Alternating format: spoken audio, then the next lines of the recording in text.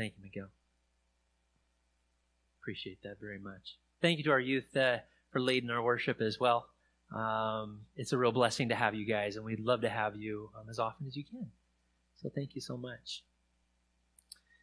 Would you pray with me this morning as I begin? Heavenly Father, on this Sabbath here in December, Lord, we just ask that you would speak to us and that you would be very near to us in this time in which we live. That we would have your wisdom, your grace, and your Spirit leading us. We pray in Jesus' name. Amen.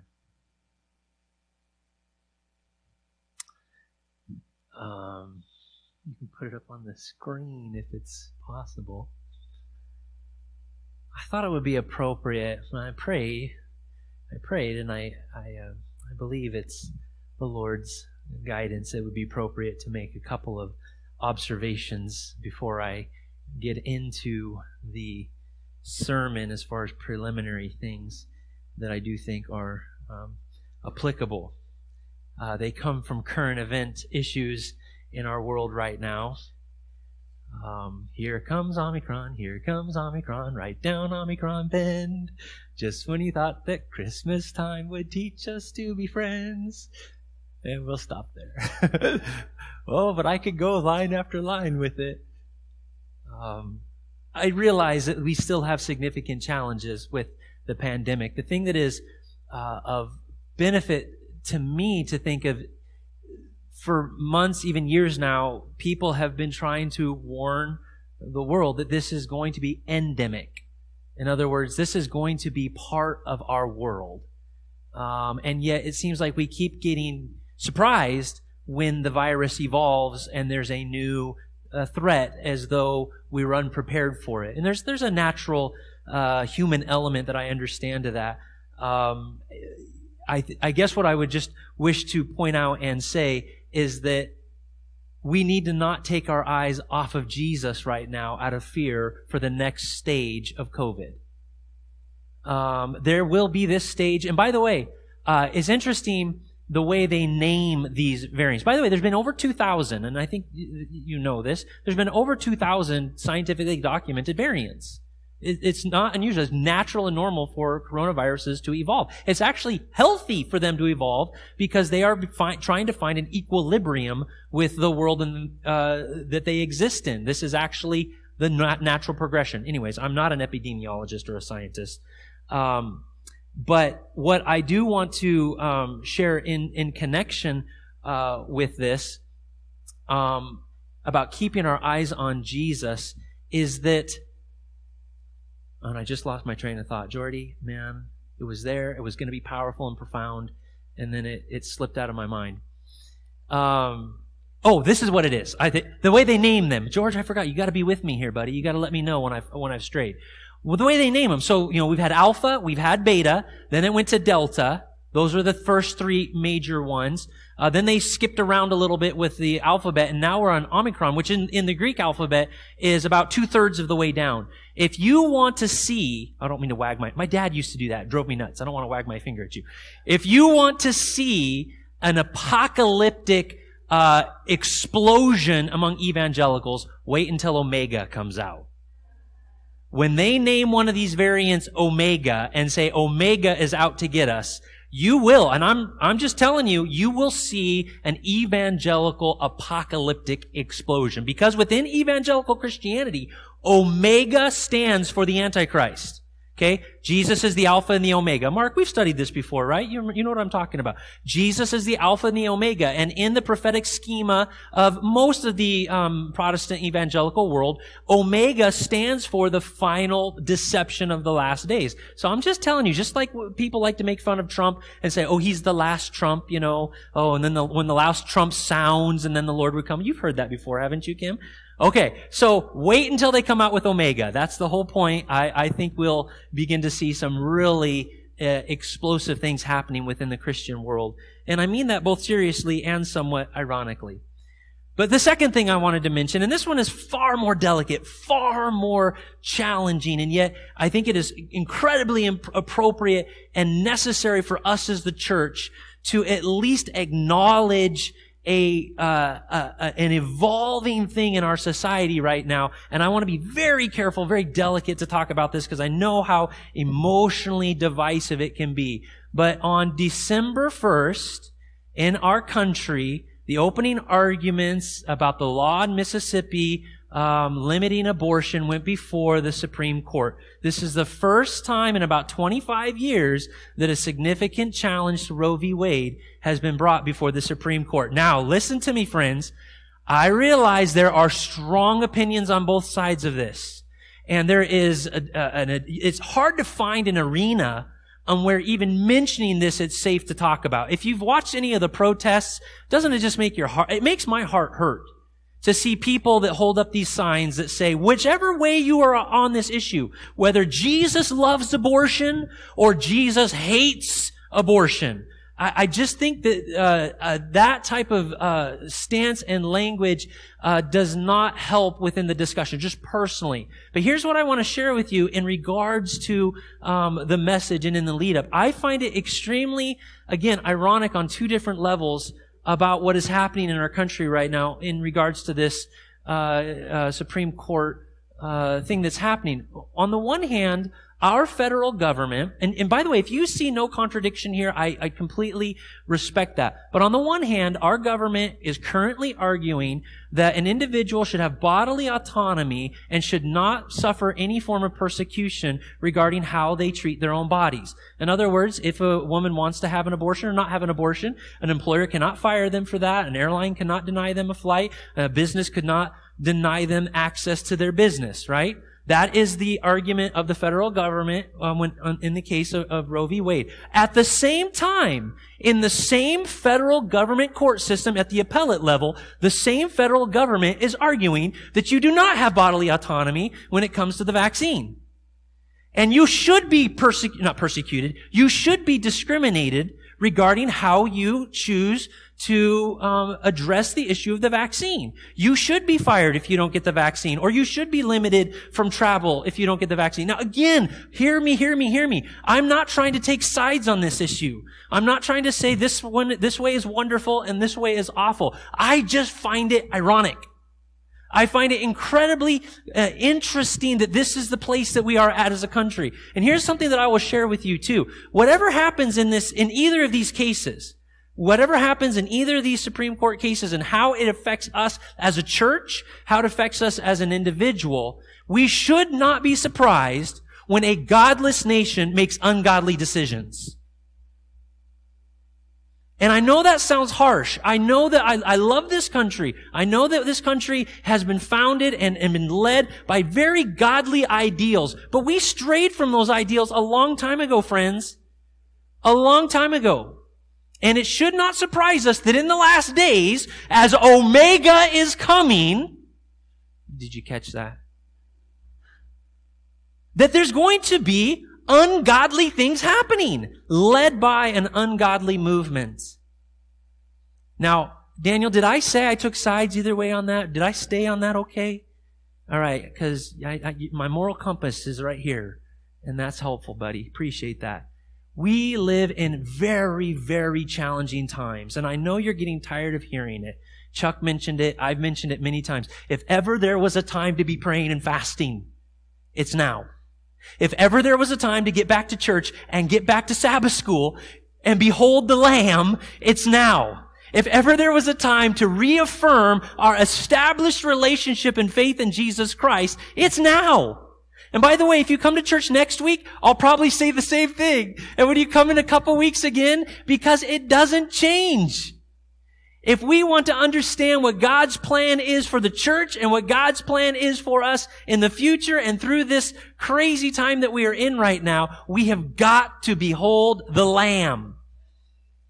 Secondly, and forgive me for one more irony, I find it interesting or ironic that the way in which the timing has come for this challenge to Roe v. Wade just happened to be on the first day of the advent of the Christmas calendar, December 1st.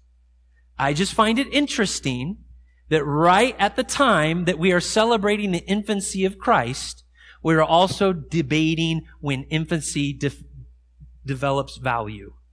And at what point infancy becomes of protected levels? I don't know the answer to all these things. They're incredibly difficult, incredibly divisive. One of the questions on the survey, and I don't have them anymore, but you've seen him, talks about additional opportunities for study in the church. We don't have a Wednesday night prayer meeting currently. We don't do a regular Friday night worship here in the church. One of the opportunities in the survey talks about an after-church afternoon in-depth Bible study.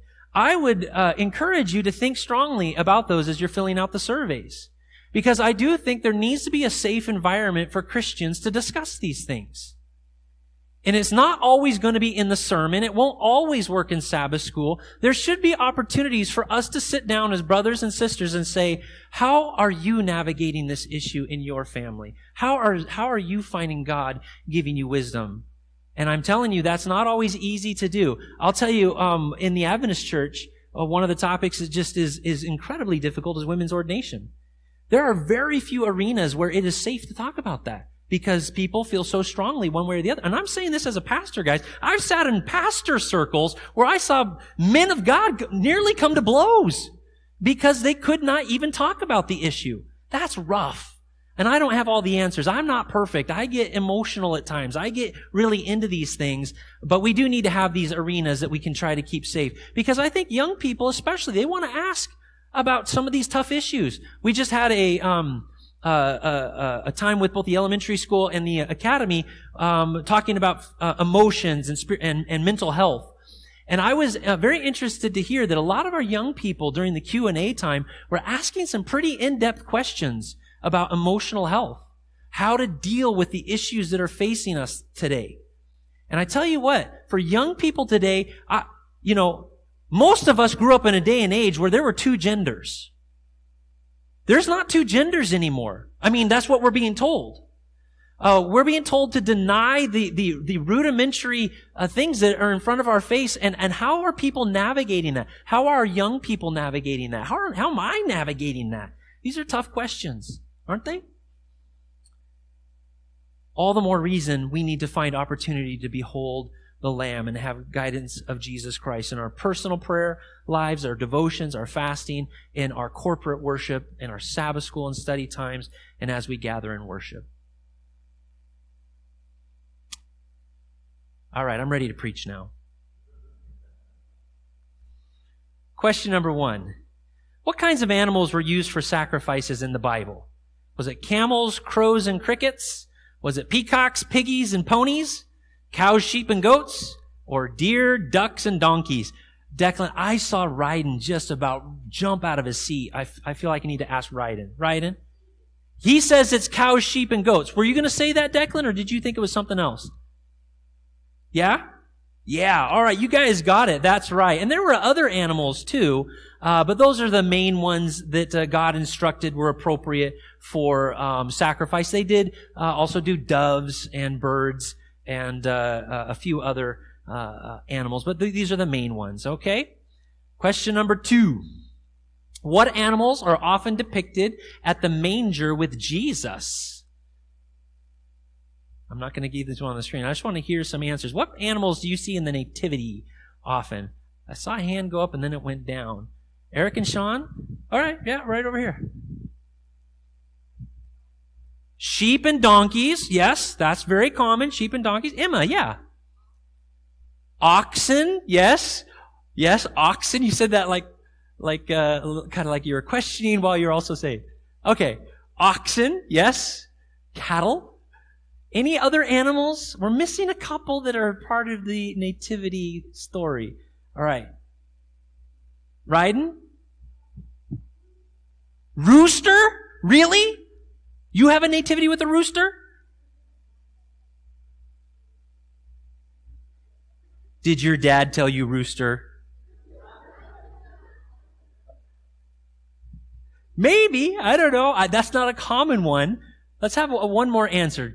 Animals at the nativity. Animals at the manger with Jesus. Anyone else? There's a big one that's missing. Eric. Horses? There were horses there too? Wow. Maybe. All right, last one, Emma.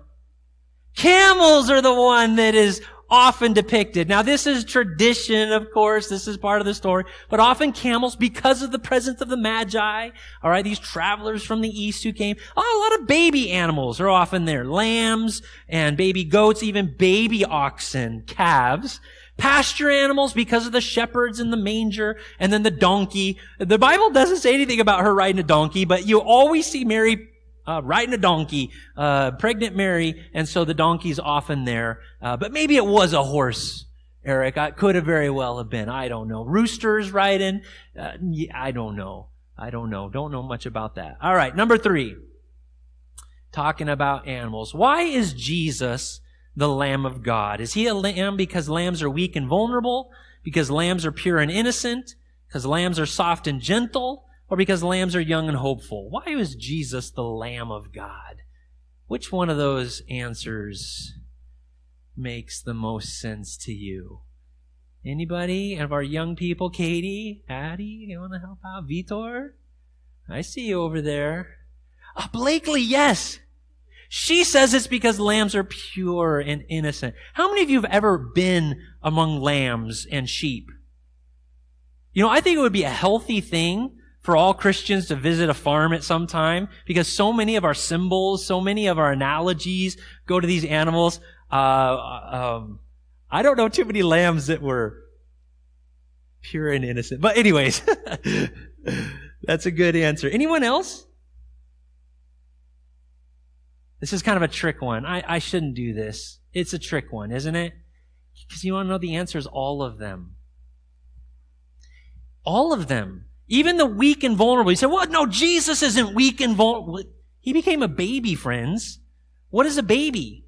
What is a lamb? It's weak and vulnerable. He made himself that for the purpose of salvation. He was pure and innocent, soft and gentle. Jesus says among his many qualities that he is gentle.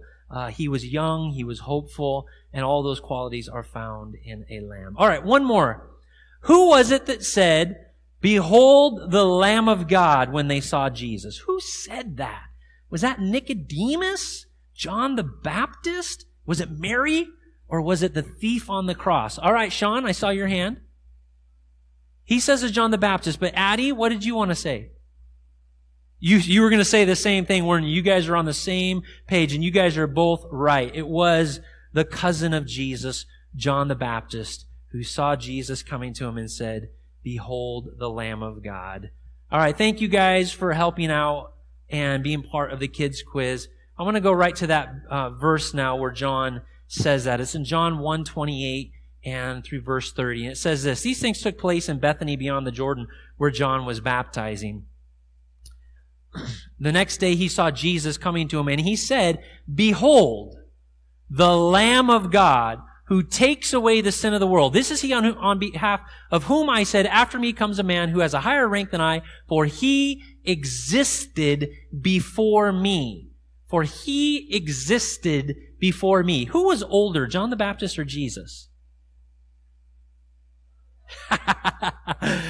John is older. The story of Elizabeth and Zechariah takes place before the birth of Jesus. He's older, and yet John recognizes that in Christ there was the immortality of God. There was the deity himself. For he existed before me. Now, there's lots of things in this that we could spend time on. I began working even on that word behold. And again, if you don't have a regular Bible study routine, little things like this can be a lot of fun. Study the word behold sometime. What does it mean? Why is it so common in the Bible? Is it just a kind of placeholder, like a therefore or thus? Now I'm going to tell you. What is the significance of John saying, "Behold, behold the Lamb of God"? But that'll be for your own benefit. I think it's a worthy study of acknowledging that very important phrase, behold. He says, "The Lamb of God who takes away the sin of the world, for he existed before me." So I want to talk about Jesus as the Lamb and what this idea of him being the Lamb can mean for us. Now, I think it's very interesting that many, if not most, of the Christian symbols that we have in the church all depict the elements of our faith and the elements of the gospel in a rather paradoxical manner. Even the lamb itself is not necessarily a picture of strength and power, right? How many football teams are there that have named themselves the Lambs? Right? We're the Lambs. We're out to get you. We're the Lambs. Okay? That's not usually an idea and an imagery that would predict strength and victory and power. Even how about a dove? Right? A dove is that symbol of the Holy Spirit, and that, again, when you think of, powerful birds, you think of, eagles, you think of, not cardinals, you think of Seahawks. Yeah, you think of Seahawks. Yeah. Calm down now. I know that the Spirit's really moving over here, but we gotta listen as we do this, alright? But in Christianity, we have a dove, we have a lamb. And then when you think of even the cross itself, what is the cross? Is the cross an image of power? Is the cross an image of victory? Well, in a way, but it's victory through sacrifice.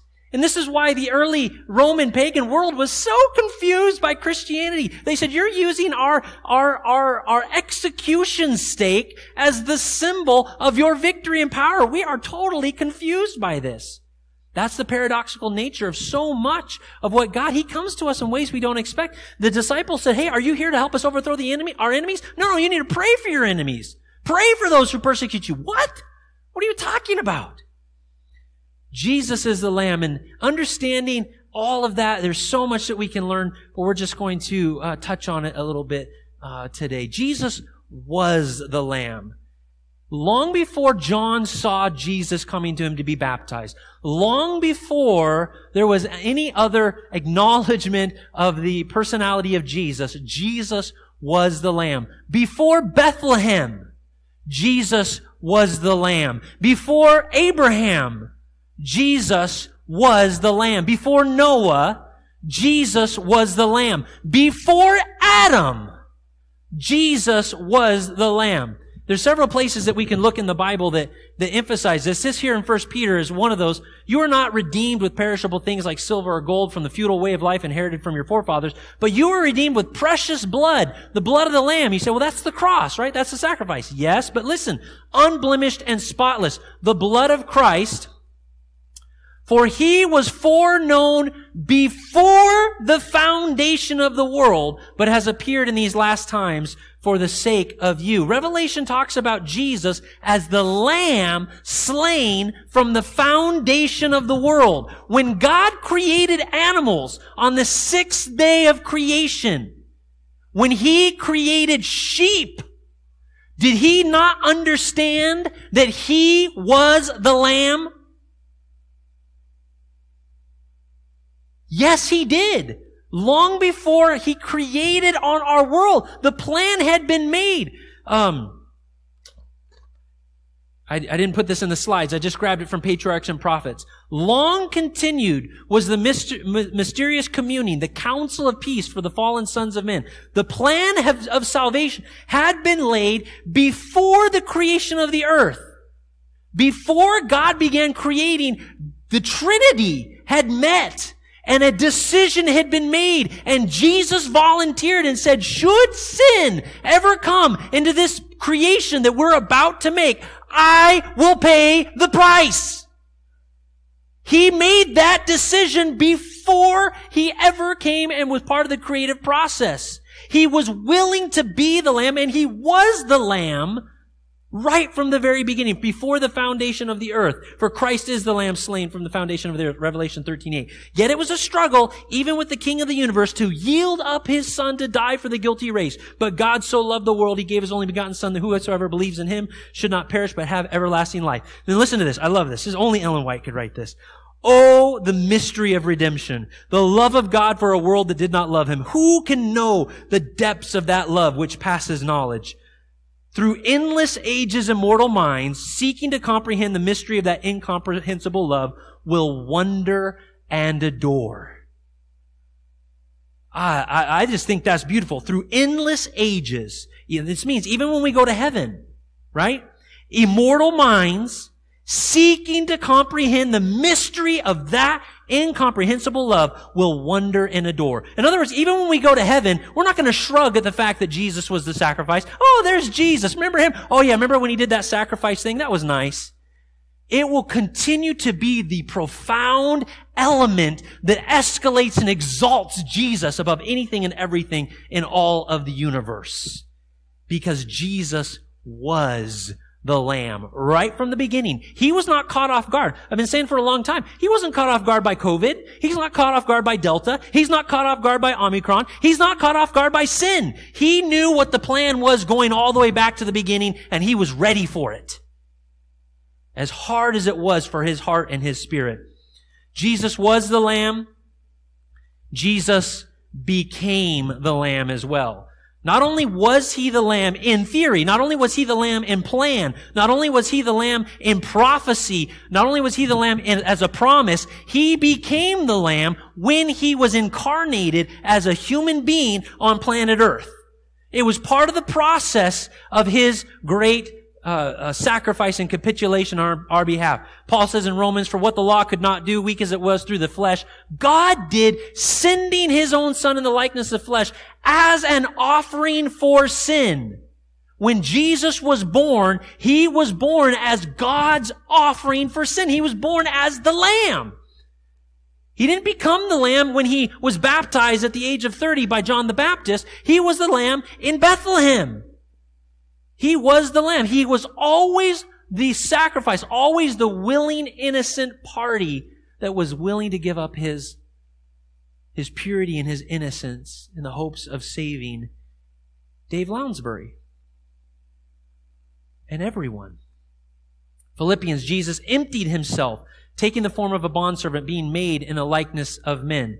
Again, Paul in 2 Corinthians, for you know the grace of our Lord Jesus, that though he was rich, yet for your sake he became poor, so that through poverty you might become rich.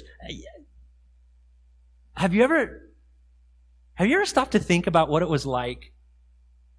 Put yourself in the shoes of an angel for a second. A good angel. All right? One of the good ones, all right? Put yourself in the shoes of an angel.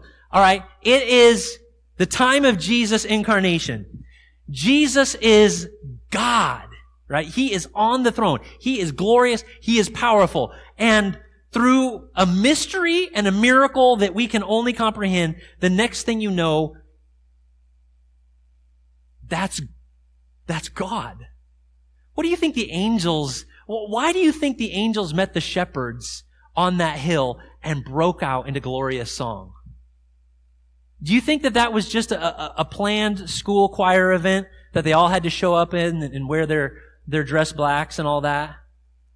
Or do you think that was just the natural thing for those unfallen beings in wonderment and awe to cry out in joy, Hosanna in the highest, peace on earth to men? Look, do you understand what has just happened here when Jesus became the Lamb in Bethlehem?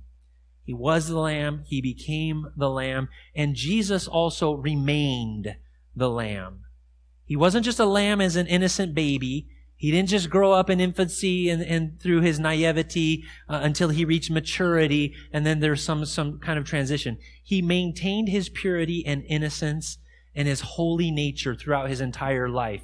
And we know that that's what made his sacrifice acceptable and holy. Isaiah, looking down through prophecy, said that he was oppressed, he was afflicted, yet he did not open his mouth. Like a lamb that is led to the slaughter, like a sheep that is silent before its shearers, so he did not open his mouth. And look what he says a couple verses later. His grave was assigned with wicked men, yet he was with the rich in his death, because he had done how much violence?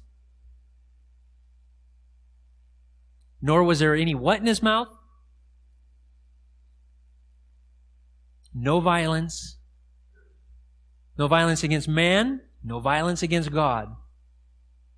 No deception. This is the exact opposite of Satan, by the way. This is the exact opposite. Satan says violence will get you what you want, and deception is wonderful. God was in Jesus reconciling the world to himself. In him there was no violence. He remained the Lamb. He remained in purity and innocence and power, the ideal for mankind, and a perfect sacrifice and substitute for our broken natures and sinful situation. Lastly, Jesus is the Lamb forever. Forever. Now, I know that He is the Lion, and He's the King. He's Lord of Lords. He's the Redeemer. He's the ransom. A lot of beautiful things about Jesus. But when Jesus became that baby, He forever surrendered elements of His deity in order to satisfy the requirements of sin and salvation.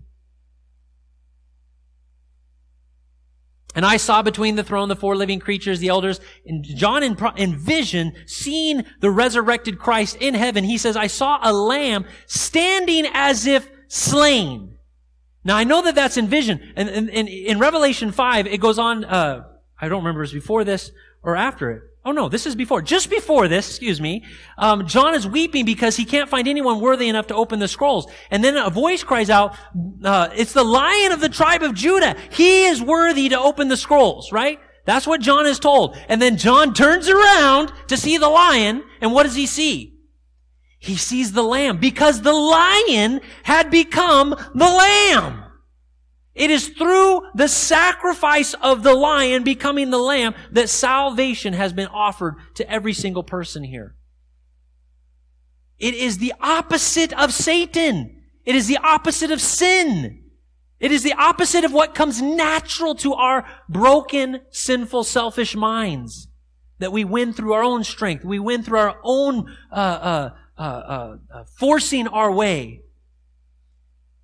And then, of course, I love the story of Thomas. Then he said to Thomas, this is after the resurrection. Jesus has been resurrected. He's alive. But there's something about Jesus that is unique. That will not be part of you and I when we go to heaven. He tells him, I'm going to prove to you that I am the resurrected Christ. Look at my hands. Feel my side. The scars that brought you redemption, I will retain on my body for eternity. For eternity. When we get to heaven, everything that we understand and everything we can see from Scripture and our ability to see what the Bible is teaching us, when we go to Jesus and He puts His arms around us, He'll still have those scars. When we put our arms around Him, we'll feel a hole where a spear had pierced His heart. I mean, doesn't it seem like that's what the Bible reveals? Did something fundamentally change in Christ when He ascended to heaven? It would seem very interesting if that was the case and how He portrays Himself to Thomas. And look what Thomas says. Thomas, recognizing it's Christ, he answers, he gives the answer. My Lord and my God.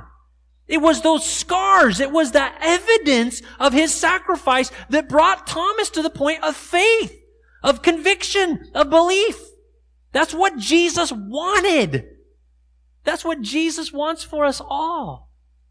To believe that His sacrifice is sufficient for our salvation. So Jesus was the Lamb from eternity in the past, from whenever He understood the risks involved with sin and with creation on planet Earth. Jesus became the Lamb when He was born in Bethlehem.